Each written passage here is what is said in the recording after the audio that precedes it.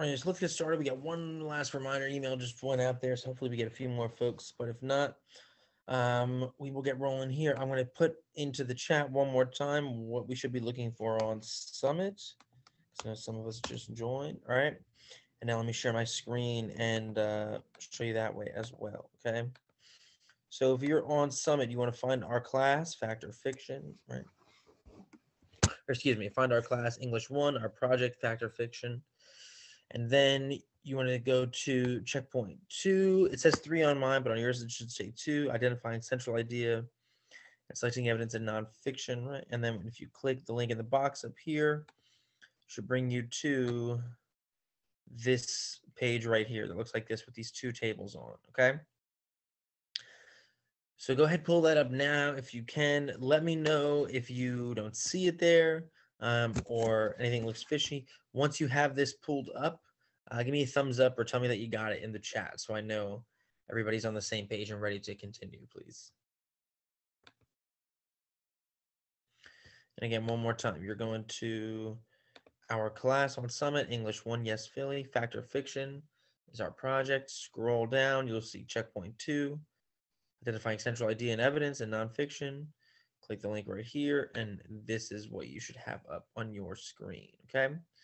So if your screen looks like mine, let me know in the chat with a thumbs up or tell me that you got it so that I know everybody is in the right spot. All right, I'll give you guys like another minute or so to pull that up.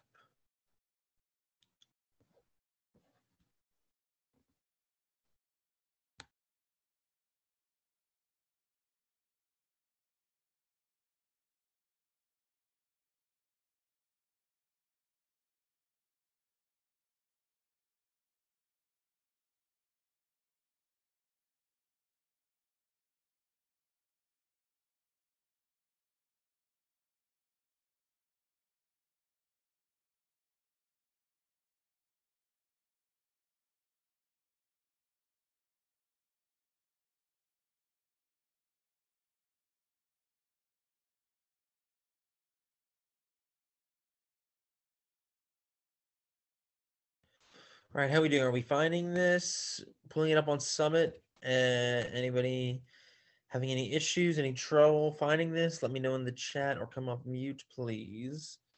So I know everybody's on the same page. And we're looking for checkpoint 2.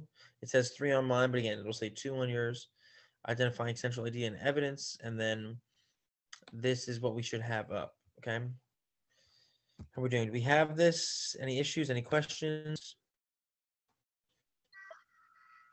I'd like you to let me know in the chat, please, once you have this pulled up so we're good to go. Welcome, iPhone. If you can change your name whenever you get a sec so I know who we got, that would be great. Thank you very much. Is that Deja again, I wonder? It is indeed. Excellent.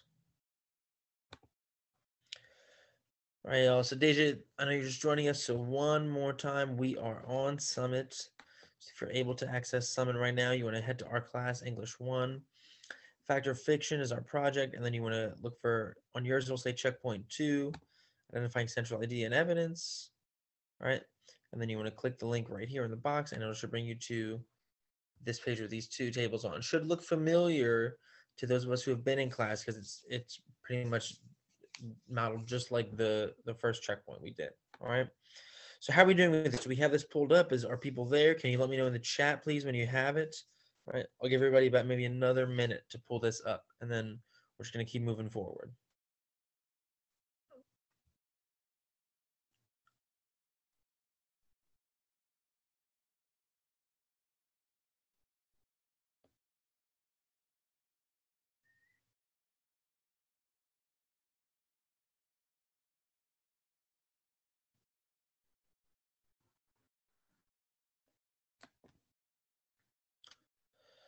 All right, so we're pulling this up again. If I don't hear from everybody, I'm going to assume that we have this and we're good to go. So if you're having an issue finding this, now's the time to give me a shout and let me know. All right. Okay, so if you have this pulled up, you can see, like I said, it should look very familiar if you've been in class and you did checkpoint 1, because it's laid out the same way. So what we're going to do here is we're going to fill out these two tables, to practice building our skill of pulling out central idea and the supporting evidence. All right. Because that's what we're going to need to do for our final product. Okay. So the first thing we want to put here is the title of the text. All right. Now I'm going to use this text as an example to do the first one. And then what's going to happen here is basically we're going to do this table together right now. And then you guys are going to do the second table with this link that I've put in the checkpoint right here. Okay. So you can see we're looking for the topic, the major supporting details, and the central idea. All right. Now, some of you took those pre-assessments, so we know the central idea is basically like the theme that we look for in a fictional text, except this time it's in a non-fictional text. So it's kind of the main argument, the crux, the thesis that the author is trying to prove or trying to argue. So if you were writing a paper about why school should start later, and again, we don't want to confuse topic with central idea, right? So just like a theme isn't a one-word topic, it should be kind of like a lesson or a message that we can take away. Central idea, you want to kind of look for the same thing. So our topic might be school, right? And then our central idea might be that we should start school later because it helps students have better brain function or something like that. And then you would find the details to kind of support that, right? Does that make sense so far? Any questions about anything?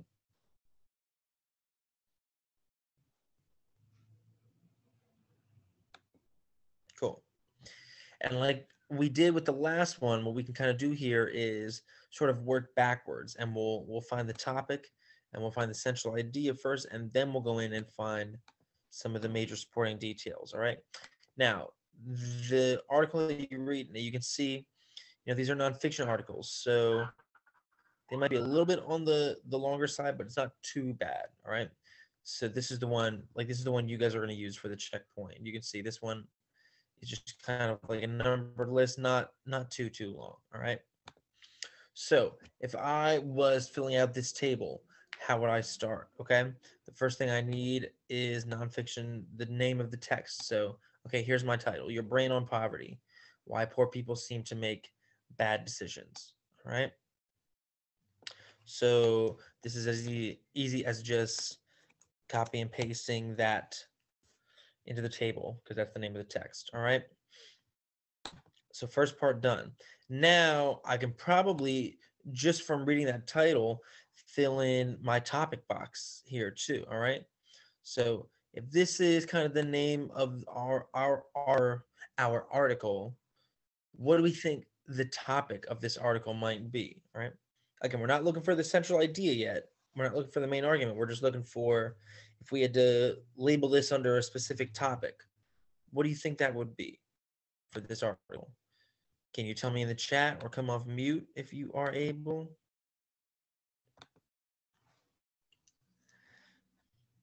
What do we think the topic for this article is based on this title and the kind of tagline here?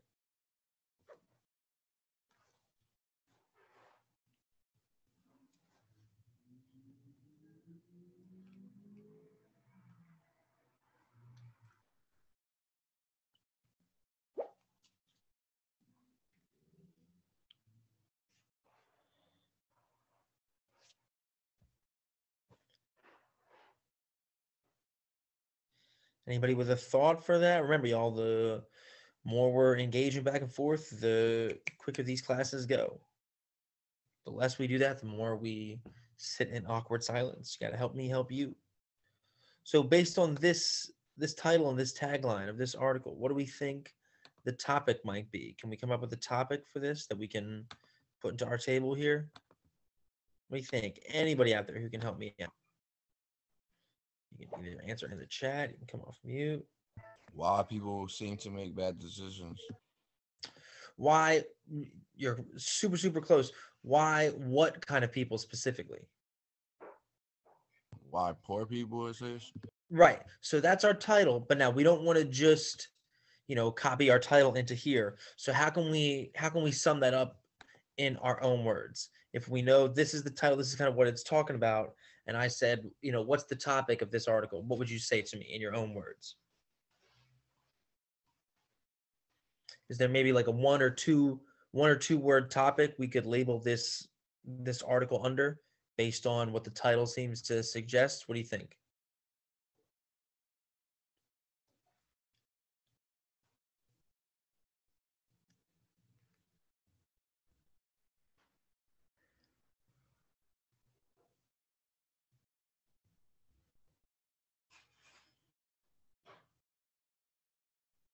Right? We know we see this word in the title, poverty, right? We know we see these words over here, make bad decisions, right? So maybe do we think that this title is implying that sometimes, you know, uh poverty can make people make bad decisions? Yes or no?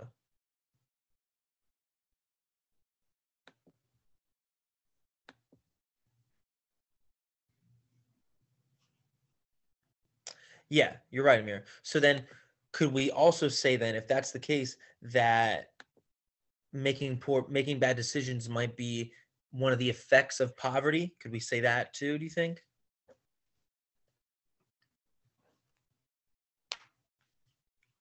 Definitely, right? So then that I think is what we can put for our topic here, right? So our topic could be the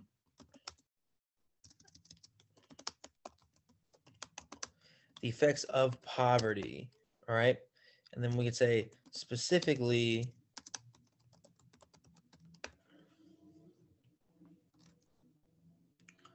um, decision making, right? So now we have a topic. And again, if you have this checkpoint pulled up and you want to follow along with what I'm putting in my table here, feel free. That's why we're doing it this way now. Okay. So we have the title up here. We have our topic. Right. Now we need our central idea. Right. And again, because it's nonfiction, you'll be able to do that a lot of the times. You'll be able to get your topic pretty much right away because a lot of nonfiction titles are kind of really descriptive about that topic. So you'll be able to kind of do the same thing here when you read this article to do the second half of the table. So these first two parts of the table, the title and the topic, you should be able to fill out almost kind of right away. All right. And when you're filling out the topic, again, remember we don't just want to state the title in there. See if you can break it down into like, okay, one or two words. What is this article really talking about? All right. And that's like what we did here, the effects of poverty, specifically decision making. That's our topic. Now we want our central idea. What's our main argument? What's our main kind of thesis here? All right. So to do that, this is where we're probably gonna have to read through, the article maybe once or twice. All right. So I'm gonna read through this. If there's a point where we think we can stop because we've figured out what the central idea might be, then maybe we can stop, fill it in our table, and then we can kind of work from there. All right. Because I know, like I said, these are a little bit long, but nothing that we can't handle.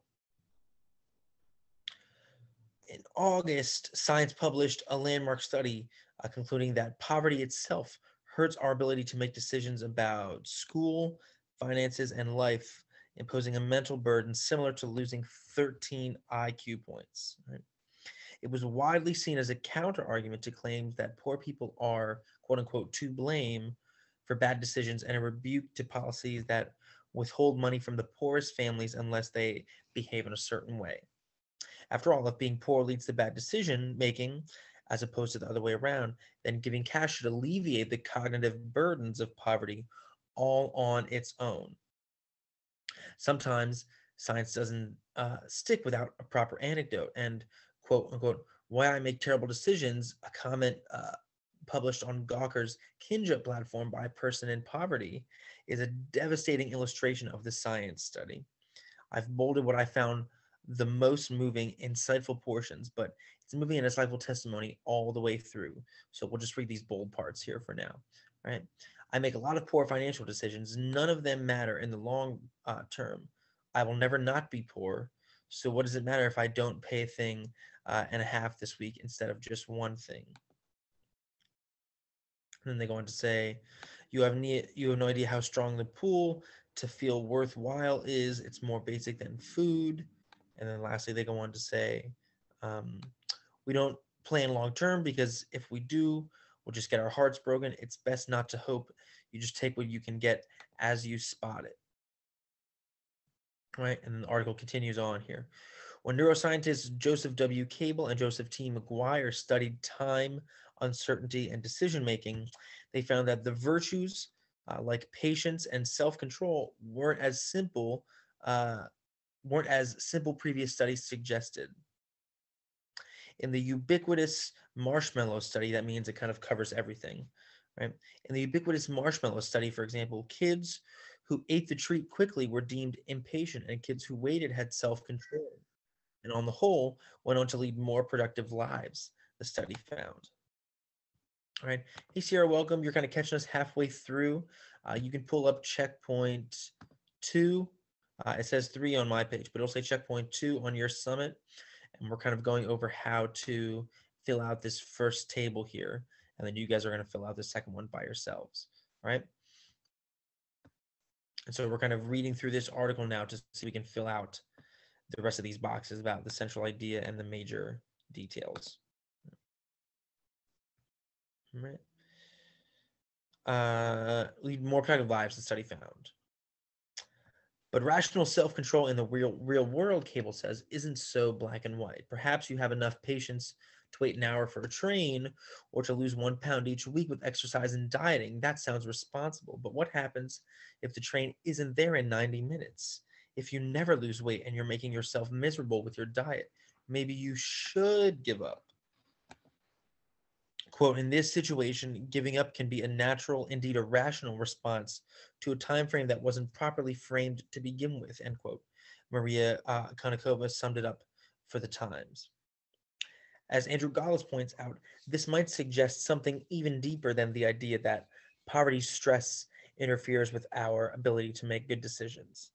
The inescapability of poverty weighs so heavily on the author that she or he abandons long-term planning entirely because the short-term needs are so great and the long-term gains so implausible, right? What does that mean, implausible?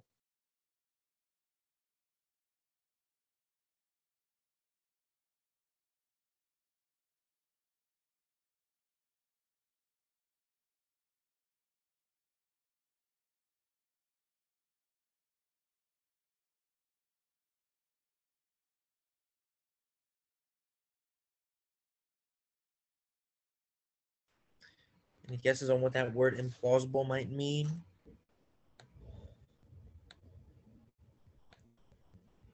Sounds a lot like another word we all know, so that should give you a hint.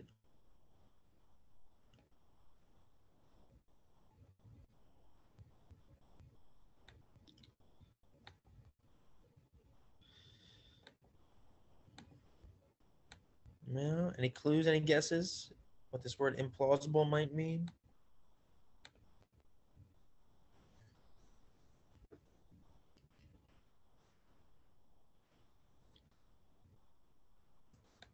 So something's plausible, it means that it's feasible, right? It makes sense that it could happen. If it's implausible, just like impossible, that would be the opposite. So what they're saying here is the short-term needs are so great because you're in poverty, and the long-term gain. So like, okay, I'm going to save, and in a year or two, I'll have money to do X, Y, and Z. Those are so implausible because are so unlikely to happen because what you need to accomplish in the short term, like having something to eat that night, takes much more precedence. Train is just not coming. What if the psychology of poverty, which can appear so irrational to those not in poverty, is actually the most rational response to a world of chaos and unpredictable outcomes? He wrote. None of this is an argument against poorer families trying to save or plan for the long term. It's an argument for context. As Elder Shafir, the author of Science Study, told the Atlantic City's Emily Badger, all the data shows it isn't about poor people. It's about people who happen to be in poverty. All the data suggests it's not the person, it's the context they're inhabiting. Okay. So we've read through the article once. All right. Now we can try and go back and see if we can pull out, okay, what's the central idea? What's the main, thesis this guy is arguing? Now, again, this should be different than the topic, right? The topic is just kind of going to be, what we would sort this article into. The central idea is going to be more of like the specific thesis, the specific argument this author is making. Very similar to when we did fiction and we said, okay, the topic could be like race or family or history. And then the theme might be, the theme should be a lesson we learn about that topic. Something like that. So based on that, does anything jump out right away at you from this article that we read of what the central idea might be? Excuse me. Anybody who can tell us in the chat or come off mute what the central idea might be? And a good hint here to find that when you're looking for it is, remember when you write, when you've written papers for myself or Miss Christina before, and you're supposed to put a thesis or a topic statement in there, where does it usually go? Does it usually go at the beginning, at the end, somewhere in the middle? If you know that, then you know where to look to find kind of where your central idea is going to be in this article. All right.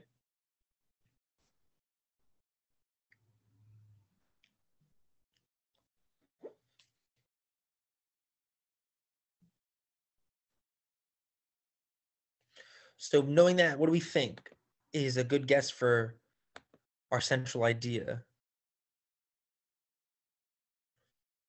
Some of the bold letters, I like that thought, Amir. Those, I think, let's keep in mind when we look for supporting details, all right? Because those kind of bolded stuff is something from the kind of testimonial of a person in poverty. So those are going to be really good supporting details to help prove our central idea. That's why he puts them in there. So let's back up a little bit before that and look specifically maybe in this first or second paragraph right here that I have highlighted, not the ad for the daily newsletter, but in this first or second paragraph right here, is there a sentence or two that we think we could use as our central idea? What do you think?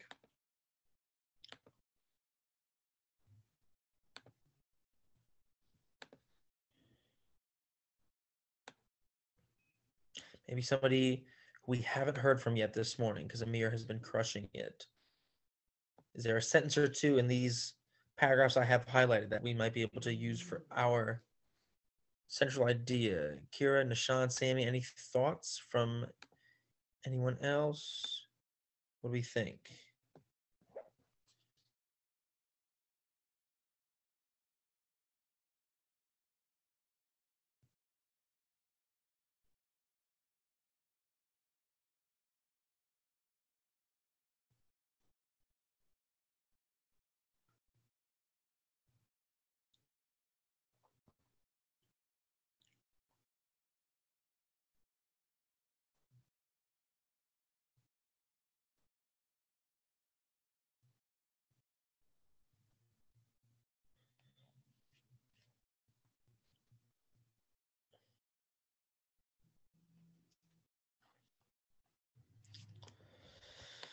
What do we think? Anything jump out there? How about let's read through this first paragraph again and see if anything jumps out as something that might be considered the central idea, the main kind of argument that they're making. All right. In August, Science, the name of the magazine, published a landmark study concluding that poverty itself hurts our ability to make decisions about school finances and life, imposing a mental burden similar to losing 13 IQ points. Now, if we go back to our table and we know this is our topic, the effects of poverty, specifically decision making, what sentence in that first paragraph do we think would make a good, or what part of that good first paragraph would make a good central idea, right? So if this is our topic, what is the central idea about this topic within this article that we could put in our chart? from that first paragraph I just reread. Anything jump out at anyone? Where it say poverty itself hurts our ability to make decisions about school. Exactly, exactly. So I would take this whole thing right here. Poverty itself hurts our ability to make decisions about school finances and life, imposing a mental burden similar to losing 13 IQ points. All right. That's our argument. That's what this dude is trying to prove. He's saying, so just like when you're writing an argument of peace about, this is why we shouldn't have school uniforms. This is why we should go to school later. This is why um, we should be able to drink at a certain age, right? You're making that claim, and now you want to prove to me why that's the case. He's doing the same exact thing here, and this is the claim he's proving, that poverty itself hurts our decision making so much so that it's the same thing as losing 13 IQ points. So his whole crux here is that it's not the person in poverty, it's the poverty itself affecting the way that person is behaving. It's the context. So because this is nonfiction, right? There's a little bit more leeway with copy pasting stuff, right? So I'm going to take that and I'm going to copy paste that right into our table as well. All right. So now I have two parts here. I have three. I have our title, obviously. I have our topic, and then I have our central idea. And like I said, now we can work backwards. And if I know this is the central idea we're trying to prove, I can start to fill in some of these major supporting detail boxes. All right. So now we can go back to the article and try and pull some of those out. Now, Amir already pulled out one when he said, what about the stuff that's bolded? Okay. So those are all great central ideas, or excuse me, supporting details, because they're testimony from an actual impoverished person detailing why they make decisions the way they do. All right. Specifically, if you were doing this, you could take whichever one you think works best. I am going to take the last one down here where he says, we don't plan long term because if we do, we'll just get our hearts broken. It's best not to hope. All right. So now I'm going to copy that and I'm going to put that in our table. And now what do I have to put around this if I'm putting it in our table? Because I know it's not something in my own words.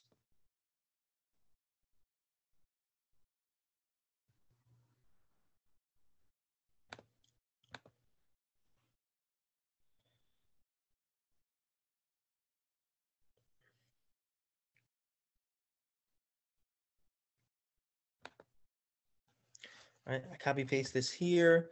And now what should I put around that to let people know that Can you put where that article at? this article, I will put the link in the chat to. I didn't put it on the checkpoint because we're kind of doing it together as an example. Yeah, But I want copy and paste like how you do. I ain't want like oh, I see what you're saying. Well, you can also copy from oh no, because I'm doing this on my demo notebook. I should have been doing this on the regular checkpoint. All right, yeah, I'll put the article in the chat, and I'll also leave my table up there for the last few minutes. So you guys can copy it from there as well if you want to do that too. But here is the link to the article. All right. So I want to copy paste that, and then I want to put quotation marks around it because it is somebody else's words, right? So I want to do that right there. Okay. So that's one major supporting detail down. All right. Now I need two more. So what other supporting details can we find in here? All right.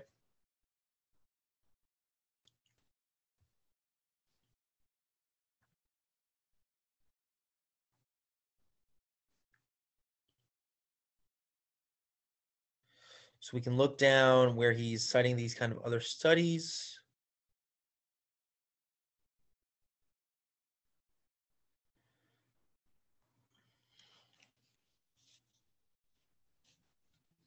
So maybe this part right here, as Andrew Gauls points out, this might suggest something even deeper than the idea that poverty stress interferes with our ability to make good decisions. The inescapability of poverty weighs so heavily on the author that she or he abandons the long-term planning entirely because short-term is so great and the gains are implausible. All right. That's another good one. So I can copy paste that one. All right. And I would put it in my table.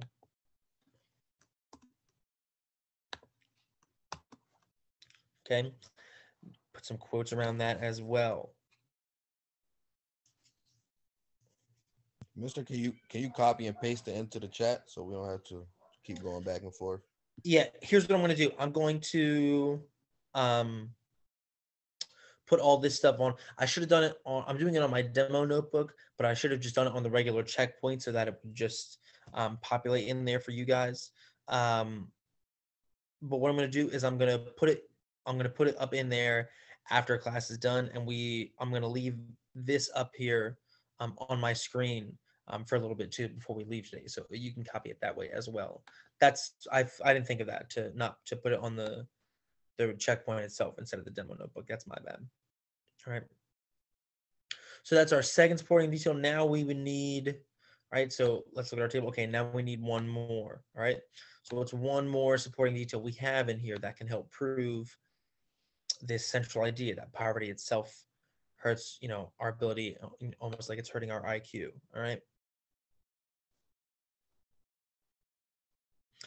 And I think maybe I like this last quote right here where they say, all the data shows it isn't about poor people, it's about people who happen to be in poverty. All the data suggests it's not the person, it's the context they're inhabiting. All right.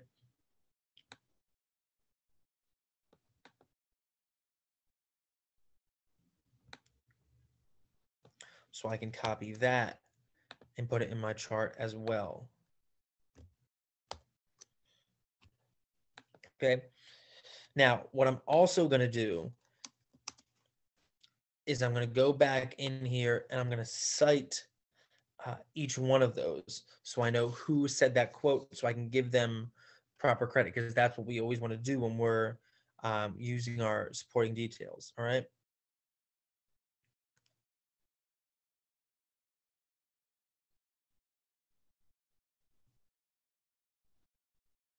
All right. So this first one is from the article "Why I Make Terrible Decisions," published on Kinja. All right. So I would put that here. So when I said it, I would just say from "Why I Make Terrible Decisions." Okay, that's the name of the thing, right? Now I would want to cite this one here. Okay. So I would go back and look at that quote.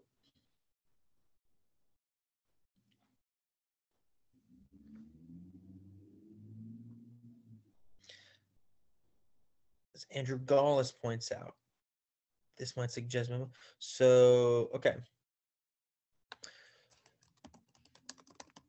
So that's my source for that quote, Andrew Gaulis. All right. And if I wanted to go into even more detail, I could click that link, and then it would take me to his article. All right. But we don't need to do that for right now. And then this last quote. All right. Elder Shafir, the author of the science study, told the Atlantic City's Emily Badger. So Elder Shafir, that's our source for the last quote. All right. I'm going to cite him here.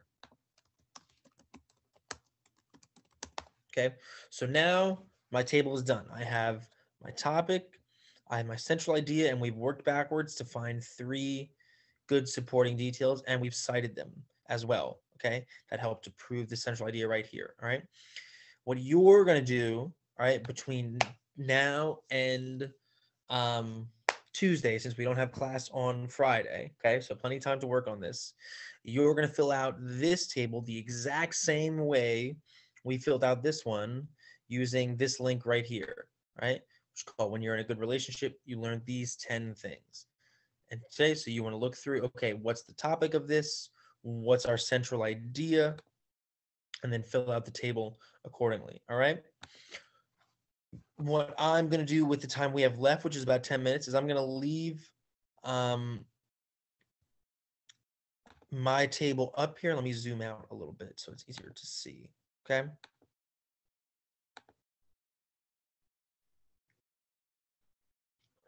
I'm going to leave my table up here on my screen share. So if you want to copy it,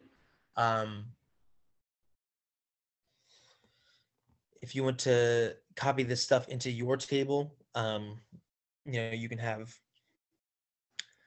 your summit up and my screen share up at the same time, and then just kind of go back and forth and type this stuff in here. All right. I will also copy it into the actual checkpoint rather than just the demo notebook after class is done, so that you guys will have it in there as well. Okay.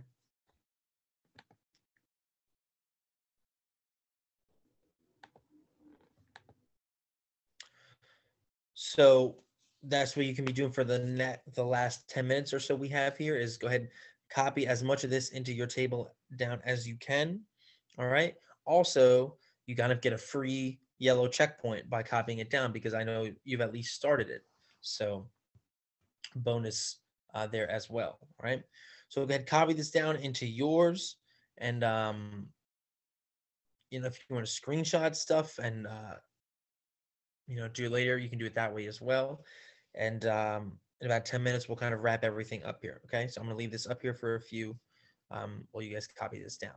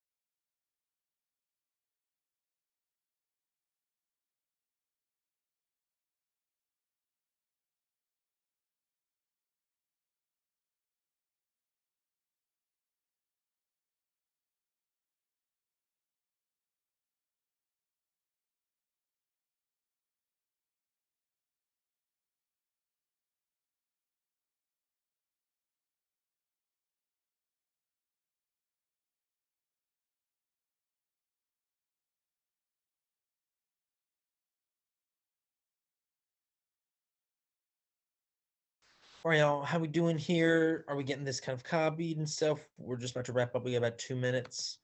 All right, question about anything that you guys are working on.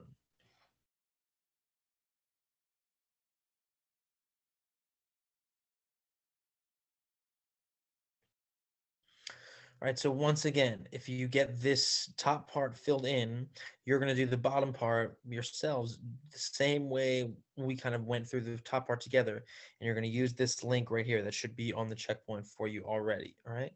And then I need to see that by beginning of class next Tuesday, since we don't have class Friday, because we have a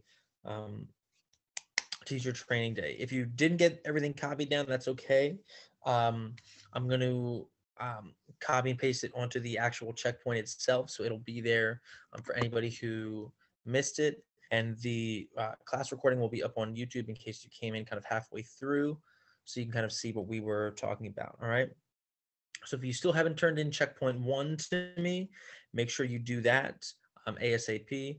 And then this is what we're going to be looking for next Tuesday. And then next Tuesday, we'll introduce our final product, and then you'll have the rest of the week to kind of work on that, right? If you have questions about any of this, you can always shoot me an email or come see me in the Summit Labs in the afternoon from 1 to 3 at the same link you used to get to this class, okay? Questions about any of that?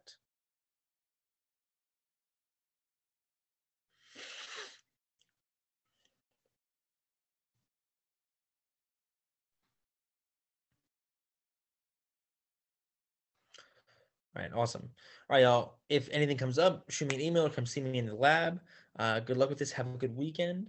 And I will see you again tomorrow for mentoring and then on Tuesday. All right. Good job.